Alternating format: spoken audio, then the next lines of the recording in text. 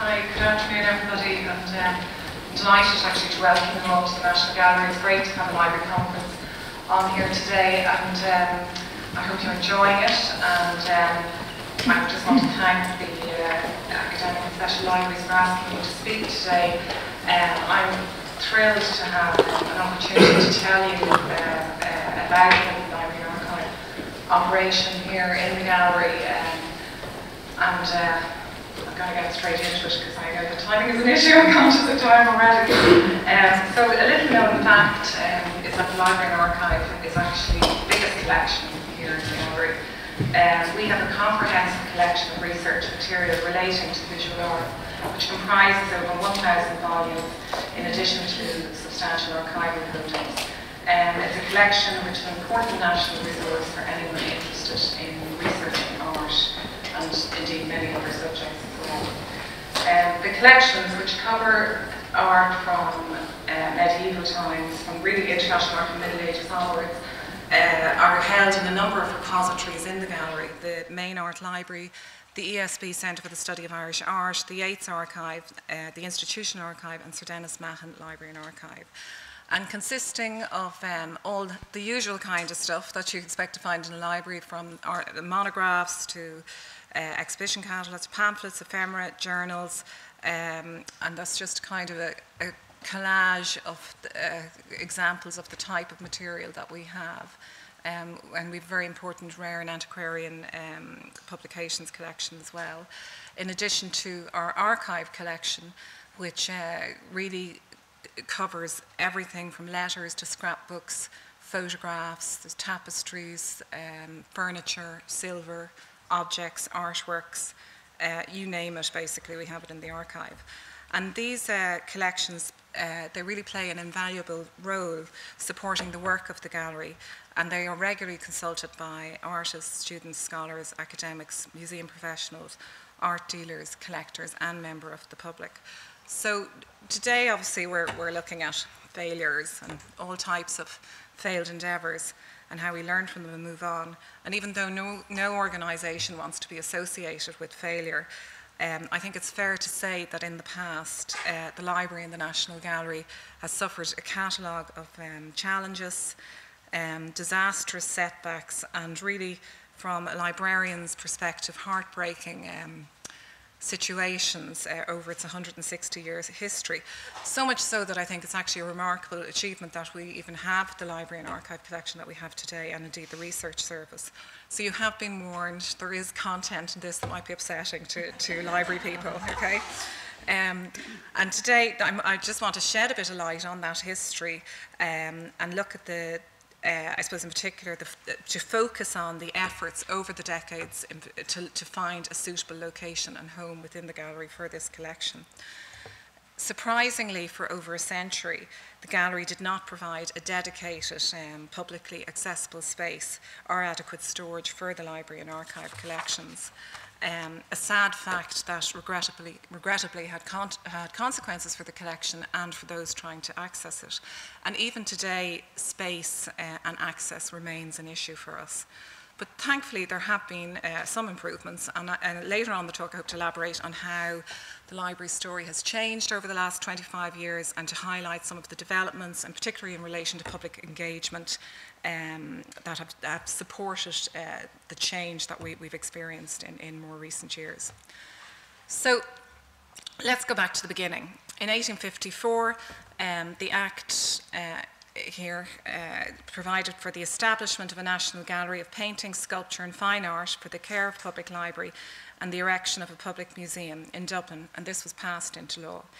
The campaign for a National Gallery also addressed the need for a public library, and at the time Marsh's Library was already in existence for 150 years, but it was in a dilapidated state up in the Liberties, and that it was decided that Marsh's would be incorporated into the plan for the National Gallery.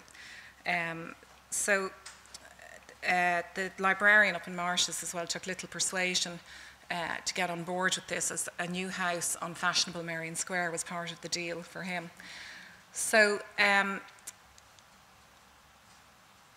So at first, I suppose from a librarian's perspective, things were looking very good indeed for the National Gallery of Ireland. And this is Francis Falk's designs for the what's the Dargan wing today, where the Shaw Room is. And you can see that the library actually was really going to be a major part of the gallery here, and would have, this is the lower library accommodation, a library office and library space, and a door, an entrance, separate entrance door into the facility, and even rather thoughtfully he provided a vent for the foul air from the library. But unfortunately, the transfer for us, I would say, the transfer of Marsh's collections to the National Gallery never took place. Benjamin Lee Guinness funded the restoration of Marsh's library and enabled it to stay put. And with Marsh's staying put, library concerns here in the gallery slid way down the priority list.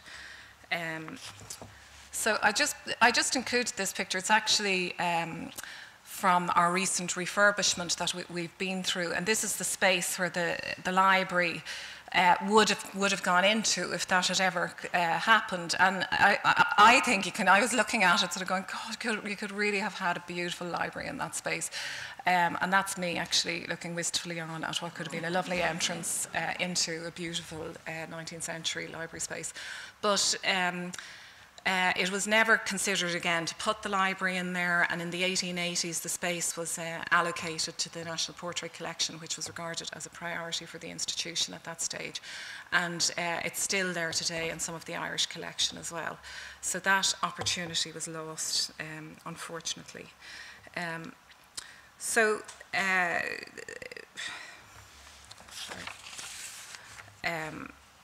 the decision was really detrimental for the future development of the art library collection and its facilities, and it meant really from 1864, the opening of the gallery, the library was left with no space for consistent collection development, impacting on the consistency of the material that was brought into the collection, and there was nowhere for readers to really conduct research, which resulted in a diminished awareness of the collection.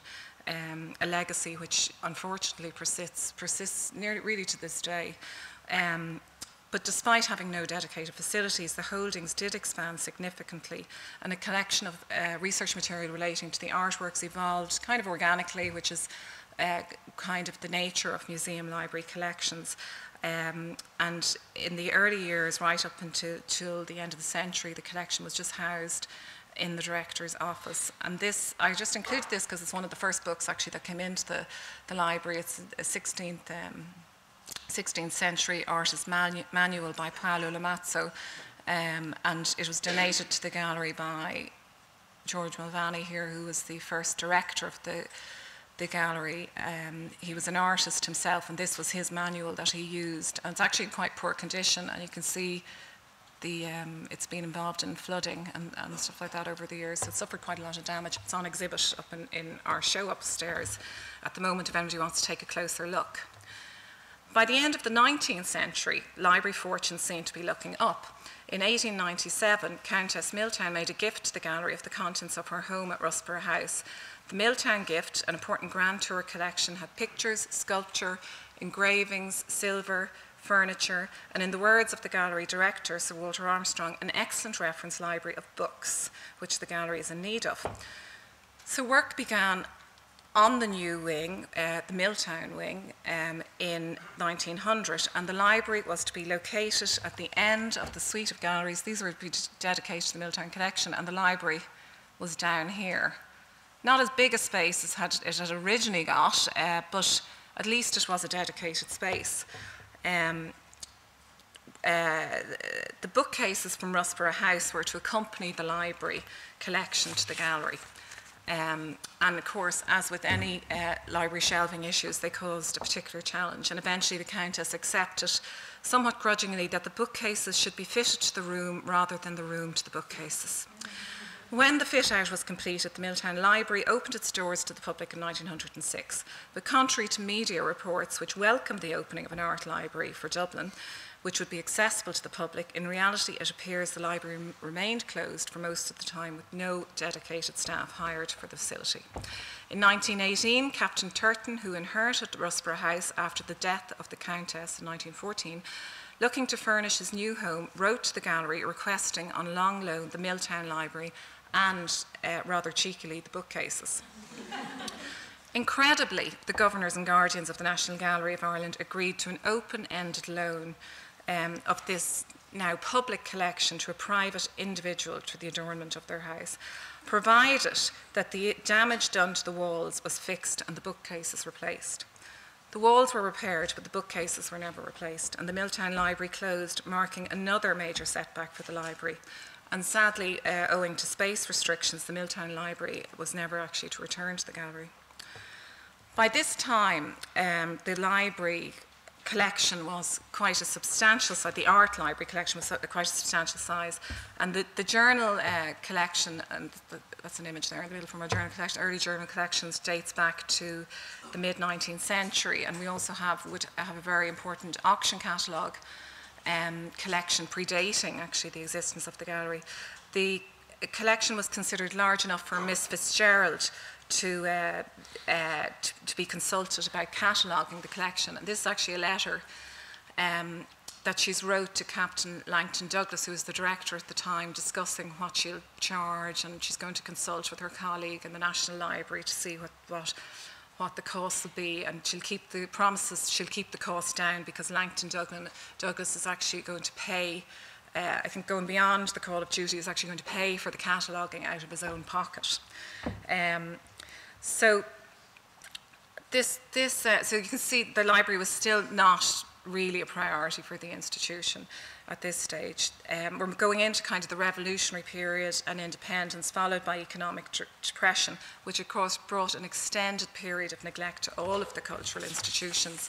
And the difficulties in the galleries are outlined in annual reports: lack of staff, low salaries, inadequate storage, limited space for collections, and in relation to funding, the gallery was receiving less than it had under the British administration. And this actually continues nearly up until the 1960s. For the library, the inadequate storage conditions lead to material being removed from the collection and placed in the National Library of Ireland and the Oireachtas Library. An informal arrangement between the National Library and the gallery meant that scholars could consult gallery material in the reading rooms of the National Library, but there's no official record of what was transferred between the two collections, and unfortunately it looks like a lot of that material has been lost to us. Finally, though, in 1968, the Bite Wing, which is what we're in here today, opens, and this finally included a publicly accessible reading room. So you can see we're in the lecture theatre at the moment, and the library is located directly across outside there. And this was, a major milestone, obviously, for the library, and resulted in the appointment of dedicated staff to manage the collection. But it merits surprisingly little comment in the gallery records, which is perhaps an indication of the inadequacies of the new space. There's also no images that I could find. Surprising, because we're moving into the 1970s, so all I could find was a floor plan, which, just to give you an idea of the location of it, and this in fact is just the rolling shelves, what the space is kind of looks like today.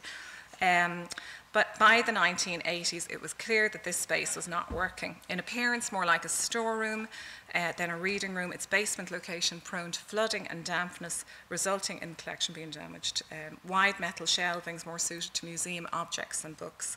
And eventually it was to become full to capacity, and the books were packed off. Many of them moved off site, and researchers were no longer facilitated. There was no staff for staff or public.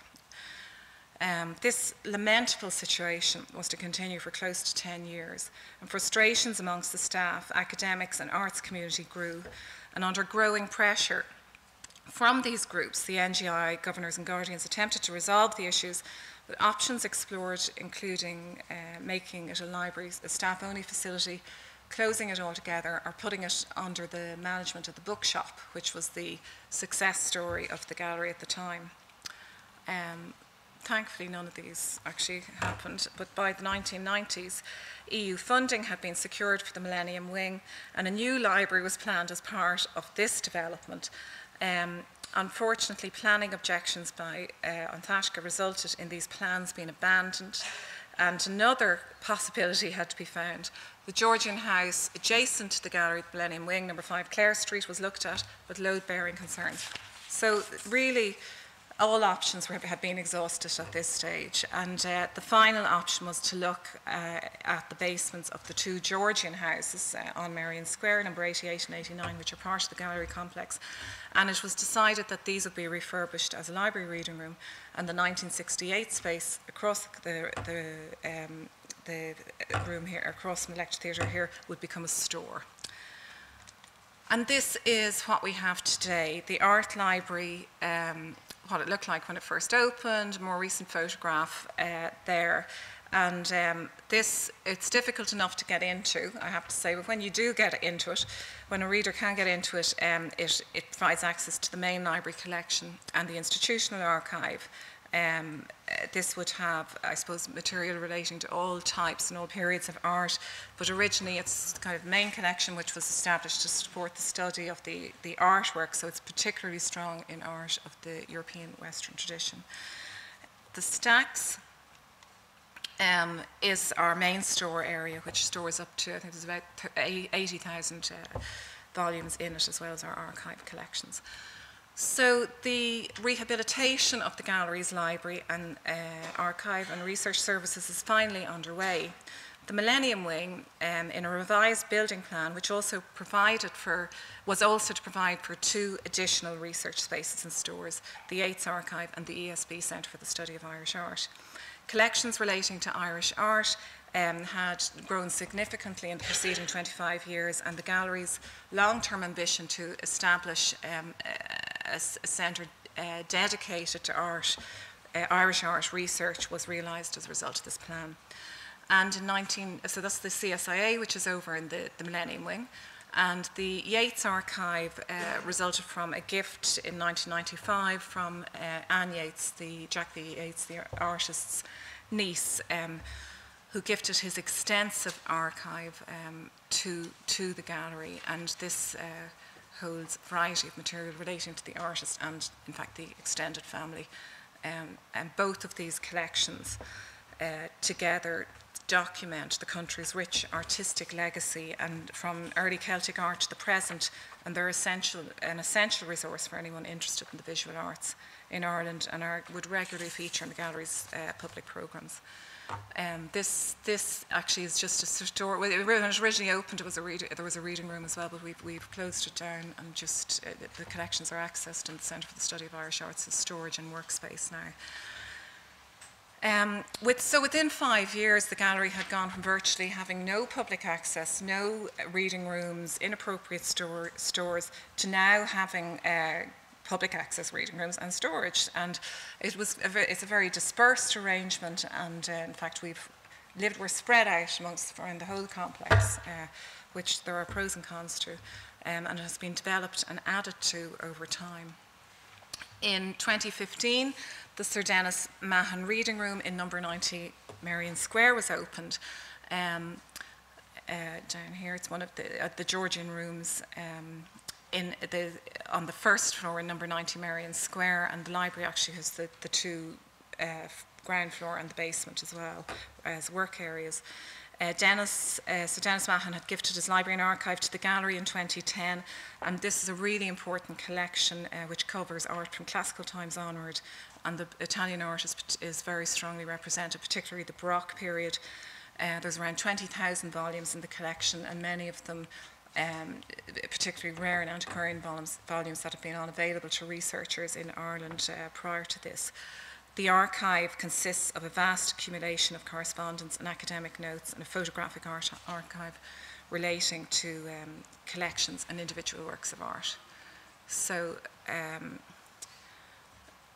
What did I say? By no means perfect, these spaces. They've kind of given the library and archive a future, allowing for the long-term development of the collections, providing workable storage spaces and research spaces. And this, as well as the dramatic increase in staffing levels, we have a highly committed team today, which numbers 13. There's 13 of us working in the library and archives. There's a few of them there. And we have a team of volunteers and interns as well. And really, they have been instrumental in developing the department also. And all of the space and these resources have led to the repositioning of the Library and Archive Department within the gallery, putting it really in a stronger place than it's ever been in the history of the institution. And this is in contrast, I suppose, to the experience of many museum libraries in more recent years, which are being downsized, and some indeed are being closed altogether. So we're kind of, oh my God, 5 minutes, okay, I got to rush. We're kind of growing while others are going down. It's kind of an interesting contrast. So there have been many positive developments that I'm going to fly through now because I have to get to the end of this. We've a lot of increased research activities, more researchers coming in, major acquisitions in terms of the internationally significant collections coming into us, advanced cataloguing and processing in collections, technological developments, fellowship and internship programs, increased fundraising, and really what has been a key for us is public engagement. And this is something we've worked quite hard on developing over the last couple of years. And I've mentioned about the lack of awareness about the collections in here. And the increasing our public engagement has really been a significant driver of advancing the goal, I suppose, of the mission of the library, but also of changing the perception of the library and archive collections here within the institution itself. We really thought carefully about how we connect the public to the treasures and tell the stories that are kind of documented in these hidden and behind the scenes collections. We've recognised that we're quite niche in terms of research and researchers coming into us. So we've sort of recognised that not everybody's going to come in and do a day's research, but that doesn't mean that they're not interested in the collections. They want to know about the collections and want to learn about them. So we have seminars, tours, lectures, pop-up talks, open days quite regularly, and we make use of all the spaces, our own library spaces, but also the gallery spaces as well. And the feedback from these presentations are always extremely positive. We sort of tie in and connect in with the institutional programme in the gallery. This one here is actually relating to Caravaggio, and the Beyond Caravaggio exhibition was on. We did a whole series of open days called Caravaggio Uncovered, which was hugely popular. You can see the crowds that come in to see and to talk to us about all of these resources, and we'd have archives and rare books out. Really, really positive days. But the collections, of course, we look to connect with a broad range of audiences as well, and we've certainly, made great use of things like Library Week and Archive Week and Heritage Week. They've provided us with themes, I suppose, and opportunities to connect with a lot of different audiences and to present our collections in different ways, surprising people about the richness and the breadth of the material held in the collections. Another major development for us has been our exhibition programme. And over the last probably 5 to 6 years, we've been exhibiting material quite regularly in the gallery. I mean, books and archives are going into most displays, but now we have a dedicated exhibition series. The CSIA have an annual show, in fact, this A to Z is, we've just been given a dedicated gallery up between the atrium and the Millennium Wing, room 11, and the show is actually just going in as I'm standing here. It's very exciting for us, because to get a dedicated space for library and archives in an institution like the gallery, where display space is in high demand, is no mean feat. So this is a great milestone for us, and I included that picture there because that's actually a very it was a very basic kind of display that was put together, one display case with 3 items in it that actually were all facsimiles. They weren't even originals, and you can see the crowd around it. It just sort of demonstrates the public appetite and the interest there is in these stories that are held in the library and archive material. And of course, all of these have a digital element to them, and we've had quite a strong presence on the website. We have a lot of blogs relating to our exhibitions to promote them. And I just put this up. This is one of our initiatives for 2018, which is an Instagram, a weekly post, 52 it's called, and our library and archive fellows are championing it at the moment. But we've only had 9 posts up since the beginning of the year, and already had 2,000 people actively engaging with the posts. It's been really good. And this actually, just to show the sort of variety in the way we use the collections, was for International Women's Day, where we did editathon, Wikipedia editathon yesterday, and making use of the library and archive resources, updating information on women artists, which was a great success by all accounts. So I'm going to go on very quickly because I'm conscious of time. With all that kind of excitement going on around the promotion of the collections, it's important that we don't forget our raison d'etre as such, to care and to manage and provide access to the collection. And in doing so, that's really important that we support the work of the gallery, and in fact support artists and creativity. This is an artist, John Beattie, photographing some material in the CSIA for a piece that he later produced, and that was exhibited over in the Lab Gallery. And of course, we have a broader remit to encourage art scholarship generally in the country. And these are publications that, NGI publications and more general publications that the library has supported the production of. But in order to keep all this going, and I've mentioned that our spaces, while we're in a better position than we have been, there's still a lot of challenges. And I mean, that's a whole other presentation, to be honest, in itself. But I took in a few pictures because I thought the pictures would speak for themselves. We do have public access issues. We do have flooding issues. We have capacity issues. And we're located between these 4 different sites, which causes an awful lot of problems for us in terms of managing the collection and the care of the collection and staff inefficiencies and all the rest. So I'm very pleased to say that we're actually at a point in the gallery's history that the long-held ambitions of the library and archive might finally be realised. A plan is already in place for the next phase of development and is ready to go as soon as we have government approval, which I'm told, fingers crossed, is expected any day now. I was hoping I could actually announce it here today, but it wasn't to be. The snow, there was supposed to be something last week and then the snow happened. But this next phase of development in the gallery will focus on the facilities and services in the gallery. It will provide a new wing with a state-of-the-art research centre and storage facilities. So we're going to be located centre stage up within the gallery's main complex. And it'll be fully accessible and visible to all visitors. A development which really, we feel will symbolically and physically put learning and research at the heart of the institution. And it will provide us with the urgently needed space for growth and ensure that we can still continue our role acquiring and preserving and making publicly accessible research collections relating to the visual arts. So, Beckett, I think he could have been writing about the NGI library when he said, ever tried, ever failed, no matter, try again, fail better. And I think you can see that every time with the gallery it has got a bit better over the century and a half.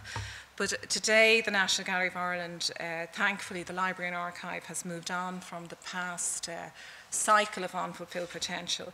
But given the past experiences and indeed the lessons learned along the way, we are cautiously moving forward to our new library, a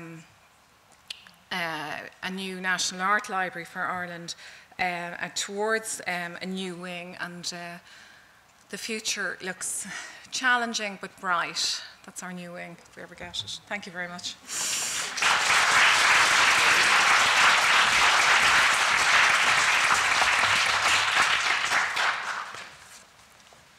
Thanks, Andrea. We have a few minutes for questions, if anybody has any questions for Andrea.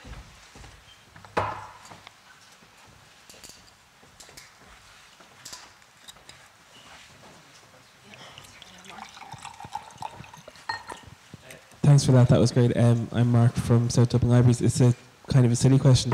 Did the librarian get his house? No. It never came down here. It was just forgotten about because there was all spanking new up in Dublin 8. No. Thank you. Actually, I have a question. What do you think swung it in the end? Was it the public engagement or just the fact that, you know, libraries and archives are sort of valued more now than they had been? I think for us to be in the plans, you mean, for a new library, I think it's I think because it had been a collection that there were so many failed, you know, opportunities down through the years. It kind of was always on the list, and thankfully it remained on the list. It's like the library's time will eventually come at some stage, but the fact that there's been such significant growth in the department, and as you say, a renewed value for library and archive material, and we're really trying to and have hopefully increased this public awareness about the collection, and like people really love it. I think that has really helped, but we have always been on the plans, I have to say, and we're like, I think the library is unfinished business for the gallery. Like it's due its moment in the sun, basically. Well, I hope you get it. Yeah, so do I. Thank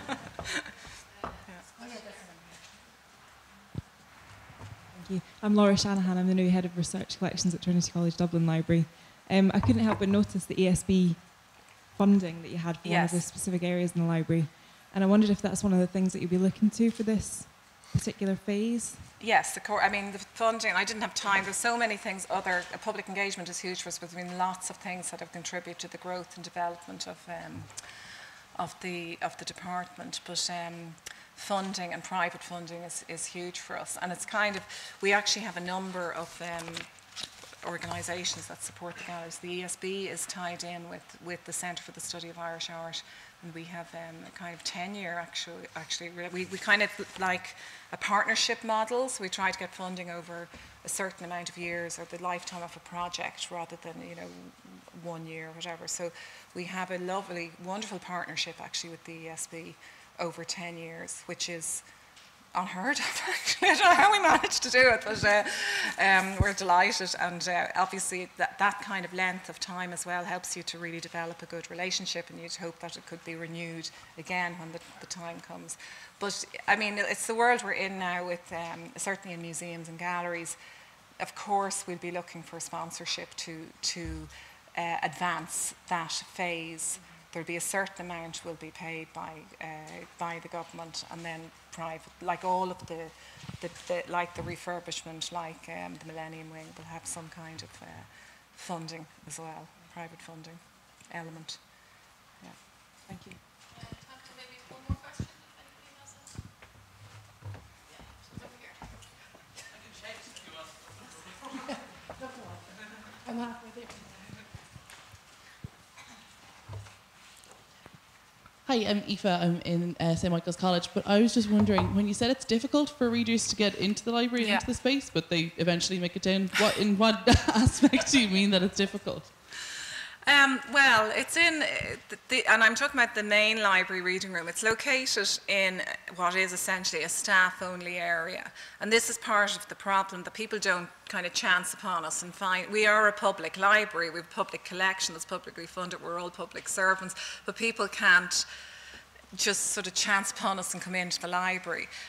So you have to kind of, even though we don't like to say we're appointment only, you really do have to contact us in advance to come in.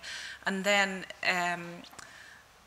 it's down through a tunnel. I'll show you afterwards if you like. It's kind of through this mortifying tunnel. If any of my staff are here, they'll know what I'm talking about. It's a quite embarrassing tunnel that nobody really outside of it, who doesn't work in the gallery, should be exposed to at all. So we're looking at our access issues. It's one of the things. I mean, that's one of the main reasons we would be looking to get a new library building. But in the meantime, I mean, that obviously, even if we got the go-ahead tomorrow, you're still talking 5 or 6, 7 years, whatever. So there's an access issue there that we are trying to address, where you might come in through the back rather than having to go through this tunnel, and it's all stuff that's up for discussion at the moment. But basically, I suppose we miss out on the visitor who just wants to come in and have a browse, that which is and they're out there. They are out there. You know, somebody comes in and sees a painting and they want to know more about the artist, whatever. They naturally would go down to a kind of library area, whatever. But that isn't easy. People can do it, but it's not easy for them to do in here at the moment.